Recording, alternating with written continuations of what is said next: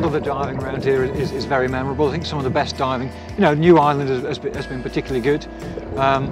Some of the interactions we have with the sea lions are fantastic. Sometimes they just come and play with you, sometimes they come and give you a hard time. So we've certainly had a few dives where they've just come down and literally sort of danced around in front of you for a few minutes, and you just sit there really sort of being entertained by them. Sometimes they get a little bit aggressive, but most of the time they're just inquisitive, really.